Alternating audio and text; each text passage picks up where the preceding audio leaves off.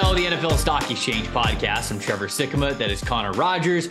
Joining you guys at the beginning of the week to talk about some of our favorite players that we have in this upcoming 2023 NFL draft. Forgive my background at the moment.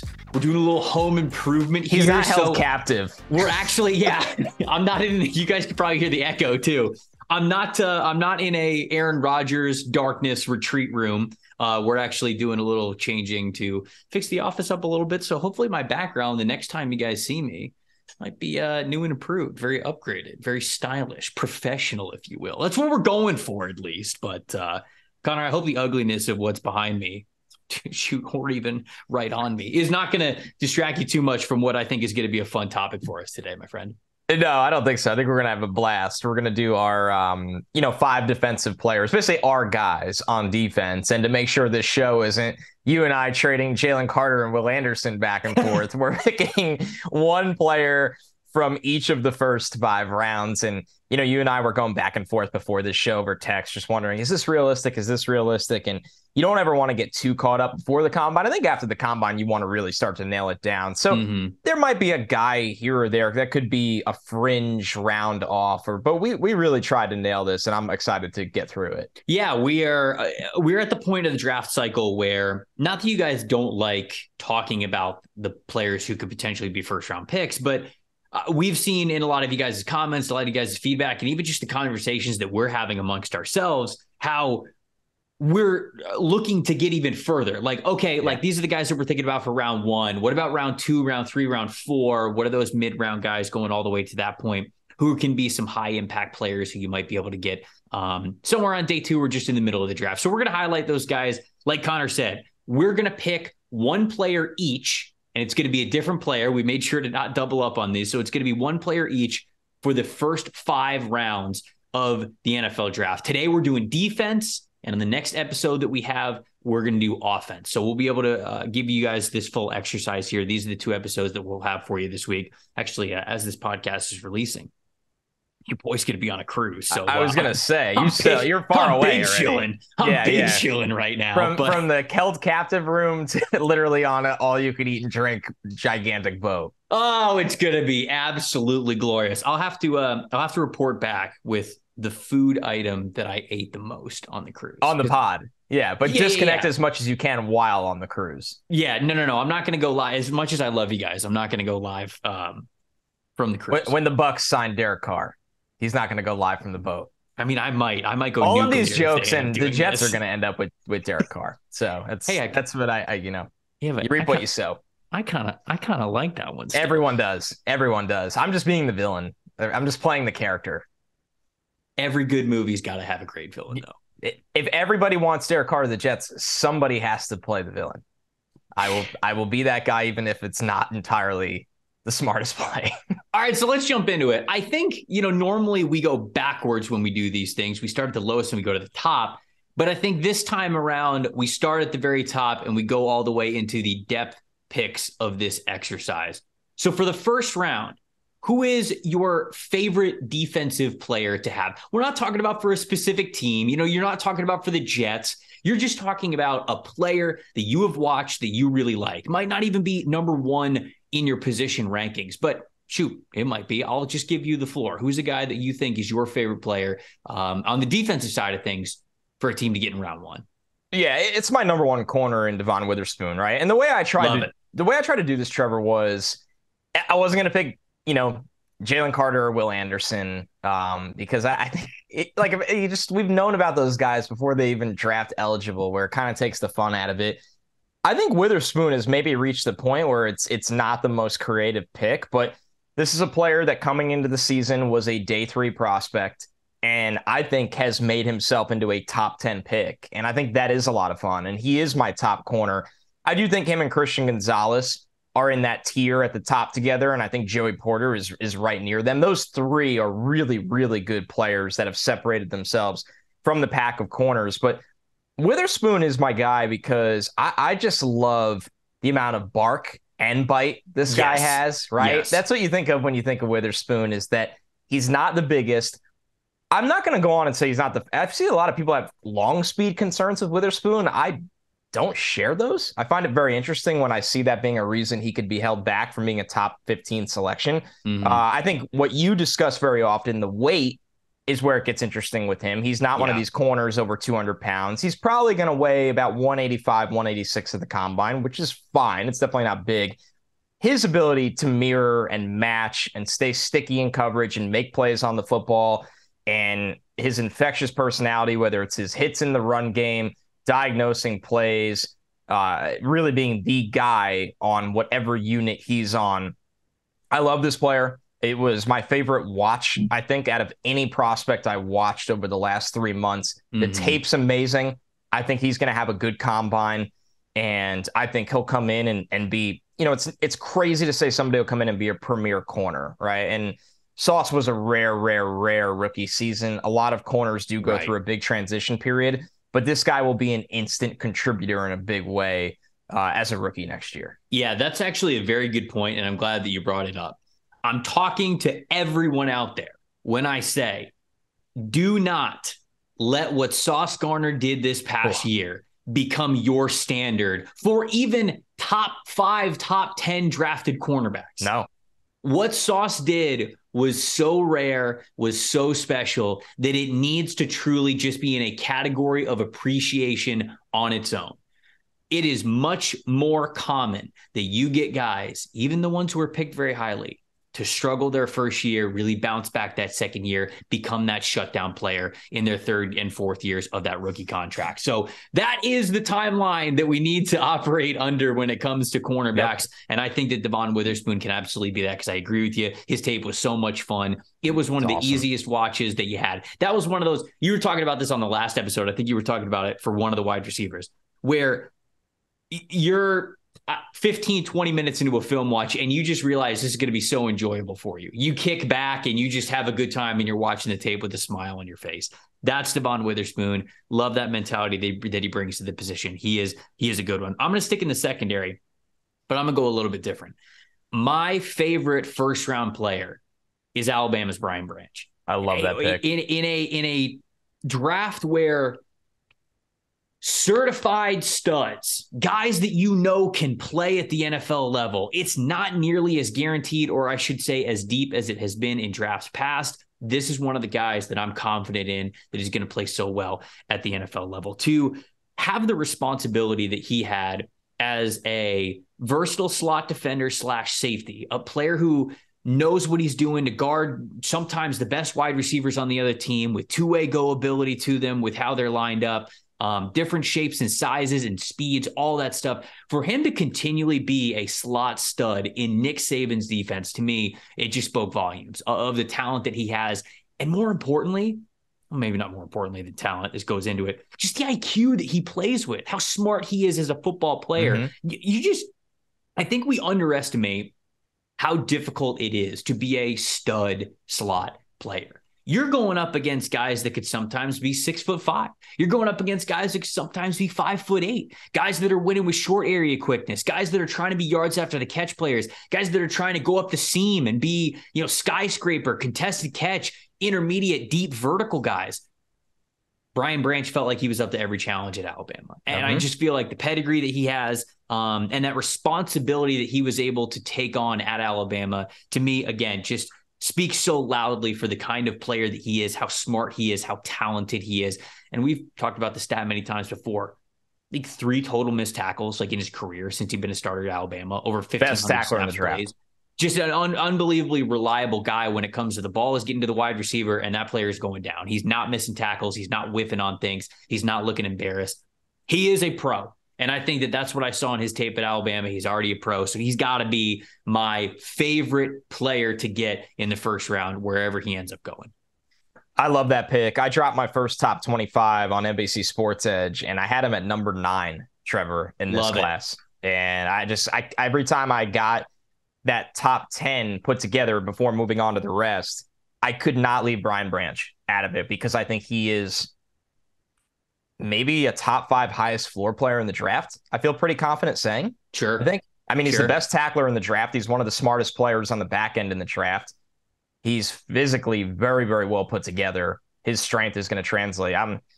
I'm with you all the way. I think planting the flag on Brian Branch is a savvy move. And man, he might not go in the top 10, but he's worth every bit of a top 10 pick, which brings me to the second round. And this player I had in my top 20, I had him 18th overall, but I don't think he's going to go in the first round. Maybe the back end. And that's BJ Ojulari in this edge class. Man, Ojulari is such an interesting player. When watching him, I saw some Josh Uche in his game, who has really developed into a nice rusher for New England. I think Ojulari, number one, he's a young player. He will not turn 21 until the month of the draft. And this is somebody that has worn the number 18 at LSU. So you're talking about not only one of the, younger prospects in this class, but the level his character is at on and off the field is in a pretty special place. And then you get into the tape and look what this guy can do as a pass rusher. That 17.7% pass rush win rate. Yep.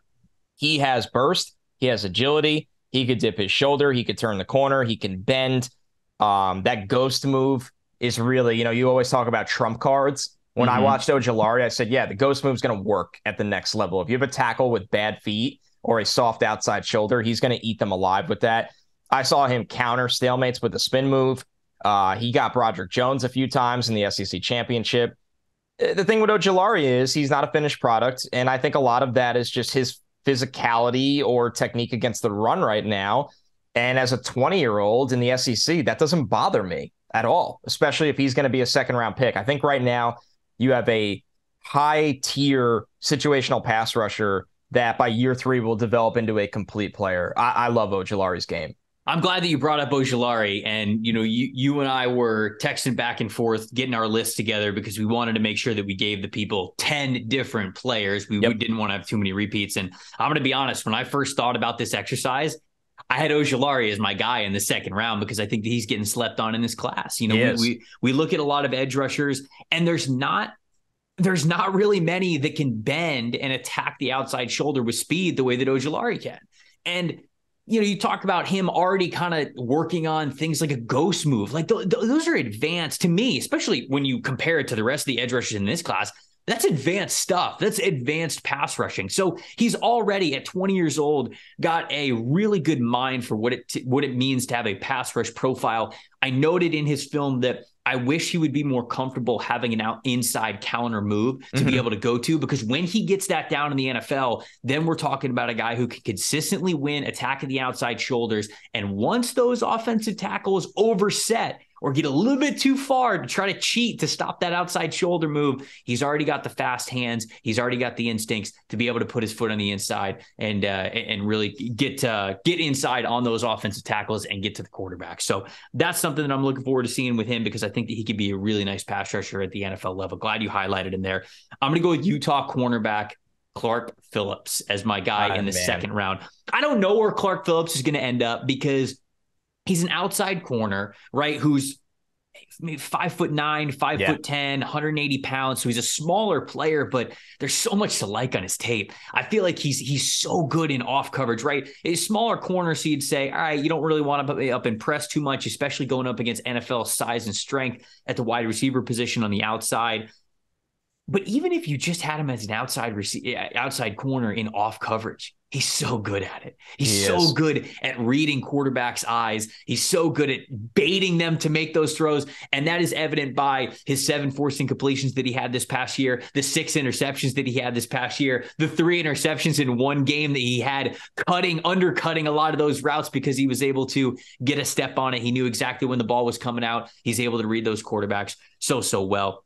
The stat that I love is he started 31 out of 31 games that he played in at Utah. Like, this guy was on the field right away at cornerback, which is a very difficult thing to do. So he has been a starter for this Utah program the entire time that he has been there. He's been a talent from the moment he got on campus. They realized they had to get that guy out on the field. And I think he has only progressed into a more and more confident corner in his own abilities. Is he going to grow to 6'1" in the NFL? No. But like you talked about on the wide receiver ranking episode last week, you can only control what you can control. And the things that Clark Phillip can control, learning the spacing, the spatial awareness of how to really bait those quarterbacks, knowing exactly when to put his foot in the ground and to go towards a ball to undercut it, to go try to get a turnover as opposed to a forced incompletion, or as opposed to a tackle right when the ball's coming to get a catch. Knowing all of those things, and for as smart, as instinctual, and as aggressive as he plays, love this dude, man. Would love to get him in my secondary somewhere in the second round. So I got Clark Phillips as my second round favorite guy. I'm with you all the way. Clark Phillips just has it. Don't care how small he is. I think he can play inside, outside. I love that you brought up his durability, his tenacity. He loves to come down and tackle, and he finds the football, and he's just a feisty dude. It's like he takes his size kind of personally out on the field, and it's really fun to watch. And I mean, Trevor, you have him in round 2. Wouldn't shock me at all. I think he's well worthy of a round 2 grade. It wouldn't shock me if he falls to round 3 and is one of the better value picks of the entire draft. You just never know. And that kind of brings me to my next guy that was on that fringe, right? Mm-hmm. I think for me, he's a round 2 player. But how many times do we see this league let high-end off-ball linebacker prospects that aren't overly athletic fall to round 3? And that's Jack Campbell. And Jack Campbell, you and I really sung his praises on our off-ball linebacker podcast. I'm not going to pretend that I can keep up with every draft analyst's rankings and buzz and hype, but I try my best to at least be in tune to the industry. And my sense is the consensus is really higher on Drew Sanders.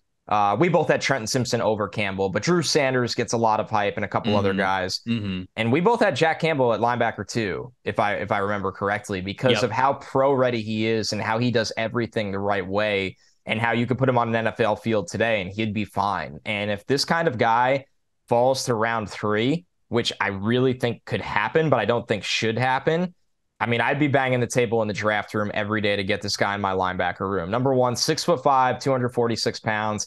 6'5", you got to think about that kind of size in the middle of the field. That's long arms to disrupt passing lanes. That helps with your range. If you're not the fastest guy, well, you got better reach and you got better range because of that size. We've talked about the 91.8 defensive grade from PFF. That's across run defense, rushing the passer, and notably coverage. And that's all instinctual. Team captain, had 32 solo stops, Buckus Award winner.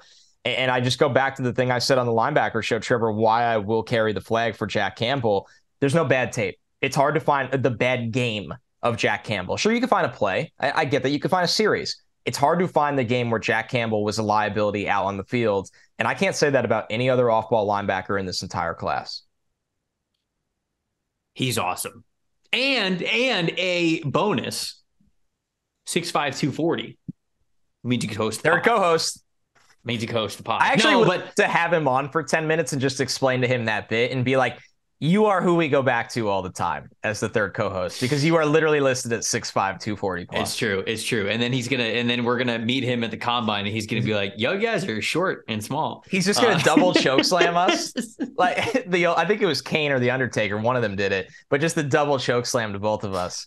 I think both of them have done that at some point in their WWE career. So it's just a solid bet. No, Campbell's awesome, man.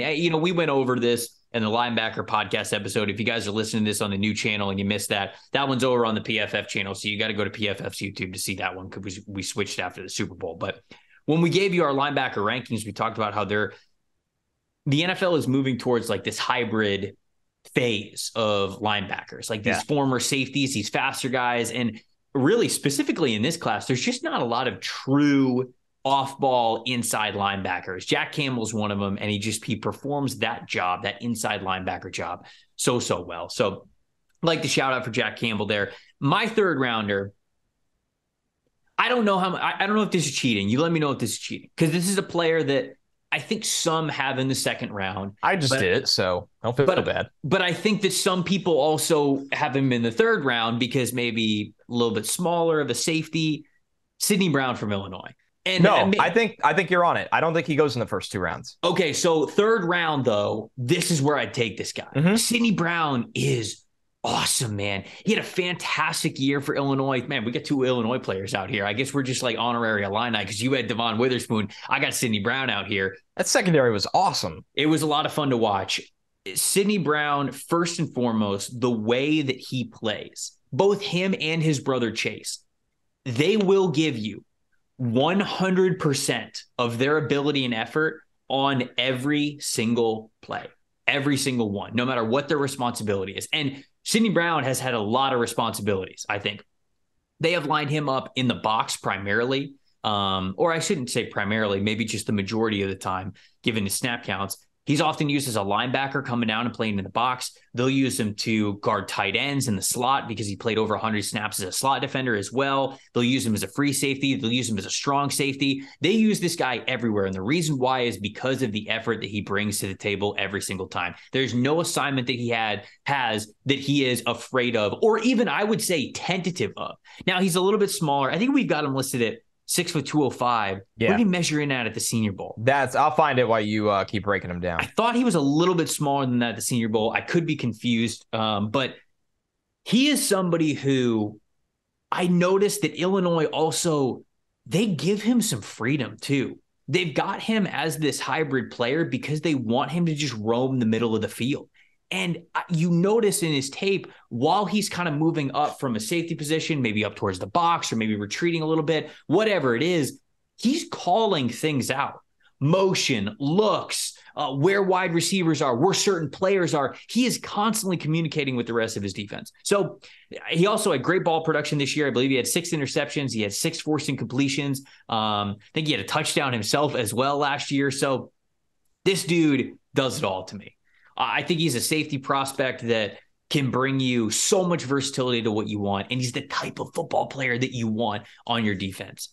I don't know if he's going to be a second-round pick. Maybe he will, just because almost the same argument as the Brian Branch argument, where you just want to get good football players in this class. That, to me, is something that might vault him up into that second-round range. But right now, I see a lot of projections for him in the third round. And if he is a third-round pick, give me this guy. This is the guy that I want. Such a versatile player, such a fun player, and the kind of guy that you want on your football team, especially with the effort that he brings to the table and the kind of communicator that he is. So Sidney Brown is my third round favorite choice as of right now. 5'11", 213 for Sidney Brown. There you go. So he's a little thicker than I thought. He's a brick shithouse, man. I was one day when we were out there on the field, I was like a couple of feet away from him on the sideline when he came back from a play, and I was like, this dude's built like a bodybuilder for a safety. And he's ripped. I mean, he could be from the Amon-Ra St. Brown family of Mr. Universe. That kind of traits. And his bloodlines, I mean, doesn't surprise you. His dad played in the CFL for 3 seasons. His mom was a figure skater. All these brothers are very athletic, as we've seen with his brother Chase that plays running back for the same team. I mean, very, very well-built safety. And like you kind of highlighted, Trevor, definitely a smart guy that, I mean, I believe he's had starting experience since 2018. So, yeah, he's starting I think he's a 4 or 5 year starter. Yes. Yeah. Freshman year, 2018, he had 7 starts at safety and 3 at nickel. So he's legitimately a 5-year starter, and you see that in every rep that he does. So Sidney Brown, interesting player. Yeah, and like the missed tackles, I think, are probably the biggest thing with Sidney Brown. We had him with 4. No. We had him with 4 in coverage. So he had 15 missed tackles this year. He had 16 last year. He had 9 the year before. He had almost 20 the year before that. So it's just like missed tackles has been an issue for him, but there's just so much other great versatility that this guy gives to you that hopefully we can figure out the tackling. You know, maybe the tackling has to do with the short arms. I'm not sure. Well, I guess that we'll get his measurements there because I would like to get an answer to that question, because the way this dude plays, you wouldn't think that he would have this many missed tackles. So That's why it gives me faith that that part of his game will get figured out in the NFL.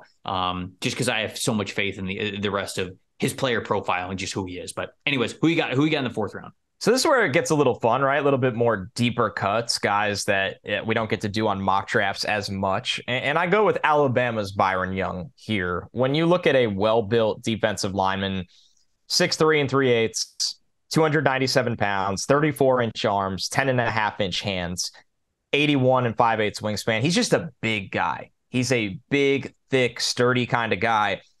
And why he's a round 4 player is, I've said this before, there is no flash in Byron Young's game. There aren't a lot of big splash plays, but he is just that junkyard dog in the trenches that will stalemate on any play or funnel the run to somebody else. And Alabama always has these guys inserted in between the stars where You get him into your NFL camp and you go pro-ready hands, pro-ready strength.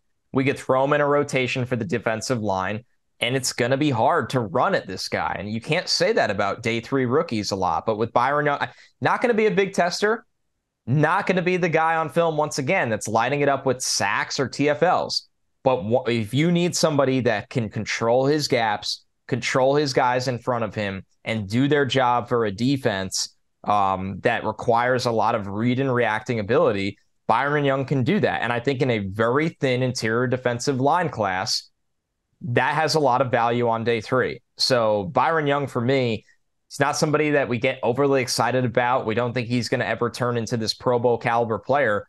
But if you're looking for day 3 players that I think last in this league for 6 to 8 years, I would gladly put my name behind Byron Young to do that. Yeah, he's just solid, right? I think I went on a Byron Young campaign tour because I like Byron Young from Alabama. I also like Byron Young. Yeah, this is a page out of your playbook. Right. But no, I love the shout out here. If you weren't going to give him a shout out, I think that I probably would have, looking at your list, and I'm glad that you got him there. And do you think this projection is pretty on too?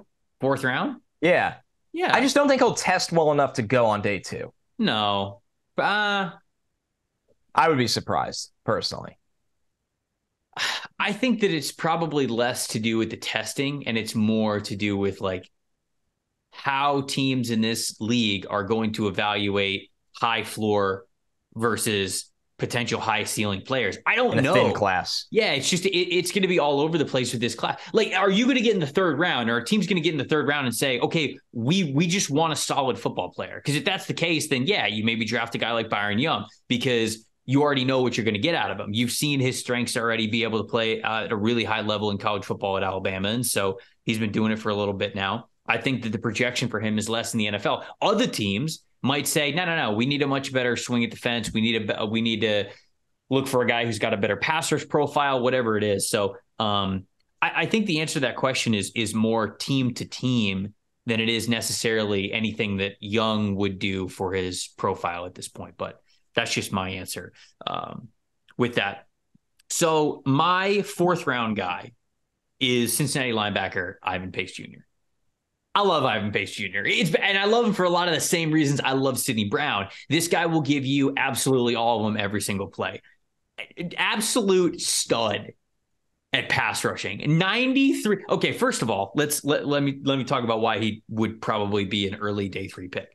He's 6 feet tall, 235 pounds, right? I mean, like, he's just a smaller, squattier, bigger, beefy build. I mean, he is a fire hydrant type of a linebacker. He is a bowling ball type linebacker in the middle of that defense. But when they asked him to pin his ears back and attack the A and the B gaps up the middle, his dude was awesome. He had a 93.3 pass rush grade this past year with Connor, a 30.3 pass rush win percentage. I mean, it's hilarious. And it was like that at the Senior Bowl. It's insane. It's incredible. And so, look, the coverage ability isn't as good as you want. Like I said, like the arm length, the overall size, the lateral quickness, it's probably not going to be there for him to be DPR. A 3-down linebacker. He is going to be, like you said, a designated pass rusher. That is what DPR stands for. They will bring him on in situations where you want him to attack the pocket. And because of how limited I think he might be rotation-wise, that's why I ultimately don't see him as a day 2 pick, because I think that teams are really going to want to gravitate towards guys who might be able to cover better. Henley's an example, Demarion Overshone, even Dorian Williams with his athleticism, right? These are linebackers that can play more of that off-ball role in coverage, where Ivan Pace, you're not going to want him to do that. But I think he'll be a stud for you on special teams, and I think that he is an awesome chess piece to throw out there in obvious pass rushing situations. So for a 4th-round pick, you're starting to talk about specialized players anyways, right? When you get into day 3, you go, okay, what's this guy do? Okay, he is a speed element player. He is a possession element player. He is a broken tackles, a short yardage situation kind of a player. He's a designated pass rusher. He is a run stuffer, like we talked about with Byron Young, right? You're normally not getting these well-rounded players in day 3, because if they were that well-rounded and talented, guess what? They would have gone earlier. So You're always going to get these little deficiencies no matter what. But in the 4th round, round, a guy who's got this kind of impact as a specialization role, Ivan Pace Jr. is my guy. So early day 3 pick, but one that I would really like. I love it. He was a fun stock up for us, I think back in September, maybe, because it was just, you go into the PFF database and you're like, who is this guy racking up 10 pressures in a game? like every game. Why is this happening? And then it carried over into the draft season for Ivan Pace. So excited to see where his road goes to the NFL, which brings me to my last one, my round 5 guy, who should test absolutely off the charts, at least in the 40-yard dash, and I think the vertical, and that's the freak, Owen Pappoe. And you might be wondering why he's a round 5 guy. He's just had a tough medical go of it at Auburn. He's missed a lot of time. He's had significant injury before. I think I wrote down in our off-ball linebacker, he's a middleweight in a heavyweight fight when they play him at Mike linebacker. I mean, he's just a smaller guy that they're sticking out there, and it's not always easy for Pappoe to navigate through that traffic. But I just wonder if you put him with a smart defensive coordinator that tweaks his usage a little bit and says, hey, we're going to have you play outside linebacker a little bit more. We're going to make this scheme for you more run, chase, see ball, get ball, and you're not constantly working through, the swamp all the time. He's probably 6 feet. Maybe he gets up to 230 for the combine. Auburn listed him 6'1", 225, and that makes me think he's about 6 feet tall. He carries muscle as well as anybody you'll see in this draft, so I don't think gaining more muscle will be hard for him. He's going to run just off the charts. But I just think his usage and health held him back from being a day 2 prospect. And this is a perfect time to sneak in one of my dumb fun things. Trevor, I want to see him get a couple snaps at fullback in the NFL at some point, because this dude can fly, and I think he would knock the crap out of people as a lead blocker. I would just love to see a coach be able to talk him into it as a 2-way player. That's the versatility that you love to see, baby. That's the versatility you love to see. I think he runs like 4.45, by the way. He's definitely an athlete at the position for sure when he is fully healthy. I remember a good friend of mine who covers Auburn, Tom Green. He was telling me about Owen Pappoe, like his freshman season. And he was like, hey, I know you're an NFL draft guy. You got to be on the lookout for this dude because they're already singing his praises. They think he's going to be a monster. So look, I hope that health is in his favor moving forward, because I still think that this is a really talented linebacker who, you're right, probably an early day 3 guy at this point, but somebody who you take a flyer on because of his potential and his ability here. 5th, my favorite 5th round selection. I don't know where this player is going to go, but I really like Kei'Trel Clark, the cornerback. I haven't watched Louisville. him yet. When you sent me this one, I was excited to hear about him. So he was at the Shrine Bowl, and you pop on his Shrine Bowl tape, his practice tape, and he just moves different. I mean, it's so precise, it's so confident, it's so aggressive. There were times in practice where he was calling out screens, and I'm talking like day 1. Like I'm talking day 1 of practice. He was calling out screens and he was calling out certain route combinations before the ball was even snapped. And he was almost like ruining plays for the offense because he'd slip by the wide receiver and he'd almost like get right to the screen as the ball was arriving. And you're not going to tackle in full practice. And so it's not like you were really playing through that. But I just felt like he was smart. He was confident. He knew what he was doing. Now, he's an interesting player because his measurables at the Shrine Bowl, 5'10", 179 pounds. Okay. So he's a lighter corner. And you would think, all right, maybe he's a slot guy. I watched his tape and I certainly think he can play in the slot. I think that's probably where he ends up in the NFL because he's got that quick twitch. He's got that change of direction ability. He has that confidence. He's getting in people's faces. He does have that versatility to him. But while he was at Louisville, first and foremost, he's been starting since his true freshman season in 2019. Or was it 2018? I think I have his bio up right now. 2019. Started 7 games in 2019, 8 games in 2020. And then he started again in 2021, but he tore his ACL near the end of the year after another 8 games, was able to play this past year. When this dude's out on the field, he just moves different. And that was my biggest takeaway from watching his Shrine Bowl tape. He is moving at a different speed than the rest of the players. Not just that he's going up against at wide receiver, but also on his defense. He just truly stands out in that manner. Louisville had him at wide corner. Okay. For 600 snaps his freshman season. as opposed to 1 snap at slot.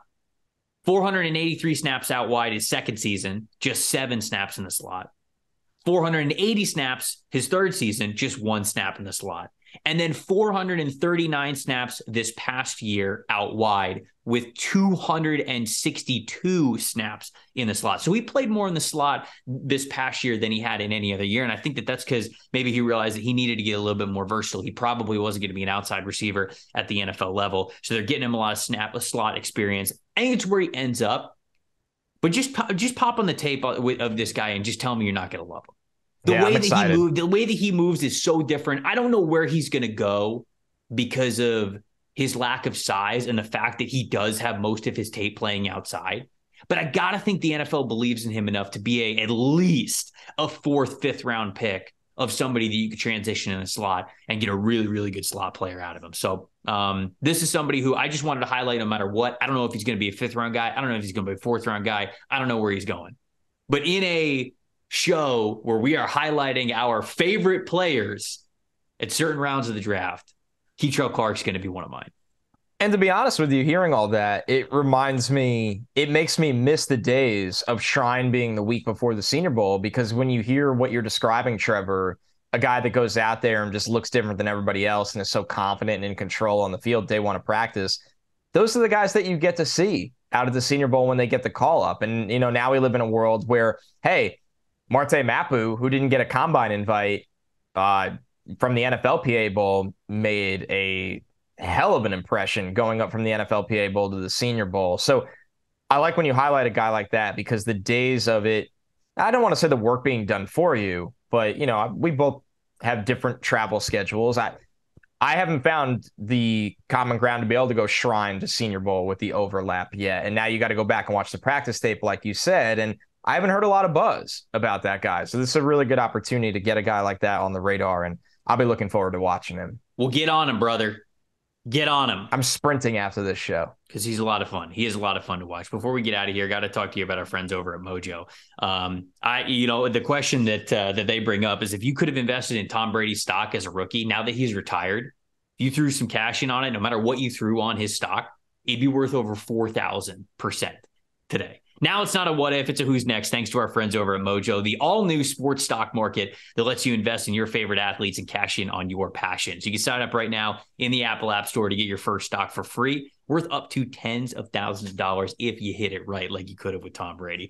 Over 300 players are listed on Mojo right now, and you can go long when an underrated diamond in the rough breaks out, or you can even short sell an overrated rival if that's how you want to make some money. Prices move with every player, or every play, every game, and every headline. And you can buy and sell instantly anytime all year long, so that action never stops. Mojo is live in New Jersey right now, so download Mojo in the Apple App Store today and start turning your playmakers into moneymakers. You must be 21 years or older to use Mojo and located in the great state of New Jersey to make trades. If you got a gambling problem, help is available at 1-800-GAMBLER. Visit mojo.com for more info. That's it for us on this episode. A little shorter of an episode, but we're keeping it short and sweet for you guys this week. Hopefully you can digest it no matter how long your commute to work is or whenever you're listening to this podcast. But we have another episode for you coming a little bit later, and that is the flip side of this. We are going to give you our favorite fits, not our favorite fits, our favorite prospects for the first 5 rounds of the NFL draft, but on the offensive side of things. So today was all about defense. We're going to go to offense next. Shout out to everybody who is already subscribed to the NFL Stock Exchange YouTube channel. We are over 2,000 subscribers,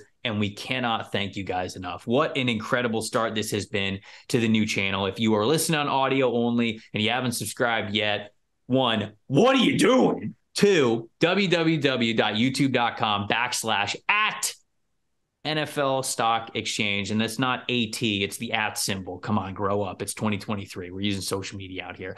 @ NFL Stock Exchange. That's the way that you can find it. We got, of course, obviously this episode that you could see our wonderful faces on and my extremely boring Darkness Retreat background. You can also see our wide receiver ranking episode that we did last week. We've also got the 3-round mock drafts for the teams that don't have first-round picks. We get a lot of good stuff there. We're populating the channel. We're getting there. But it's a good time. If Aaron Rodgers ends up a Jet, I will do the first episode after that in pitch black. Fine. Great. Right? I think I have to. Great. Maybe not. I don't know if the whole episode, but like you will have to do that for part of it. Part of it, yes. Just we'll see if it unlocks my screen. mind. The only thing that you could see are your eyes and your pearly whites. That's it. Just as the whole podcast is going on. The rest of it is pure black. Maybe I'll wear like glow in the dark sneakers or something stupid. But yes, that's my big promise. It'll be the center of a black hole. You and Matthew McConaughey, big chillin'. Interstellar. One of the GOAT movies. Hit us up in the YouTube comments. Let us know what you thought of our favorite players. We would love to hear from you guys as well. Tell us who your favorite players are for each of the first 5 rounds of the NFL draft. That's always a great way to start some conversation. And just give some shout outs to some players that aren't getting talked about enough. Let us know in the YouTube comments. You can also hit us up on Twitter at Tampa Bay Trey, at Connor J. Rogers. On Twitter, you can do the same thing on Instagram with those same handles there. Connor, anything else before we get out of here? No, I think we covered it. I'm excited to do this show on the offensive side of the ball as well, because I think the old dynasty crowd or even the rookie drafters and redrafts, there'll be a lot that plays into that, and we'll introduce a couple of different guys to the show. So we keep rolling along here, man. Ready to roll. We do indeed. Well, that's coming up next, but I'm Trevor Sikkema. With me, as always, is Connor Rogers. Thank you guys so much for watching the NFL Stock Exchange podcast. We'll see you guys next time.